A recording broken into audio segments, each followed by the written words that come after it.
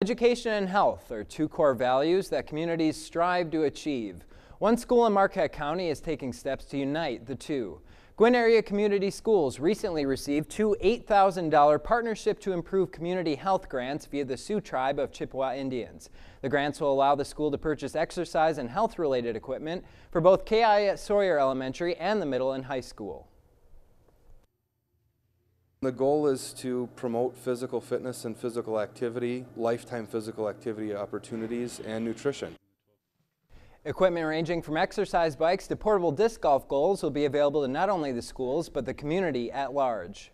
If the YMCA wants to try and do a snowshoe event, and they know we have 30 pairs of snowshoes that they could borrow, as a school, that'd be something that we could do for the community.